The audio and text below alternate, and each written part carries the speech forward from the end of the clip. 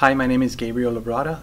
I'm a student at Keiser University, Miami, and I am majoring in pre-physical therapy studies. I'm a resident of Florida, and I've lived here for 29 years, and I love Florida just because of the weather, the beaches, the diverse culture. I'm a veteran of the United States Marine Corps, and I got out with an honorable discharge as a corporal.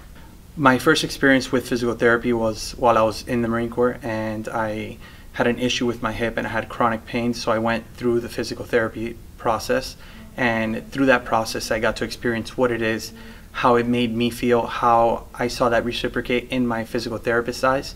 I chose Keiser University because of the smaller student population, which means that it's more hands-on, the teachers could give you more attention, and because of the class schedule. I work part-time right now in addition to being a current student at Keiser University, Miami. Being a student and working in the field at the same time is not for an easy heart, I would say. It's two sorts of dedication that are completely separate. You can't take away from one to give to the other. So balancing that and managing it isn't very easy. The EASE grant is a huge financial help.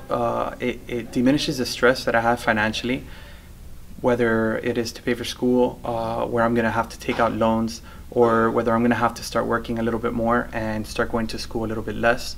So it bridges the gap between those two, and it makes sure that I'm continuing with my education and I'm not sacrificing either my patient's time or my own personal time for my own studies.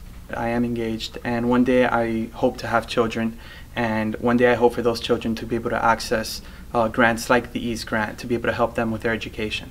I'd like to thank the Florida Legislature for their support of EASE.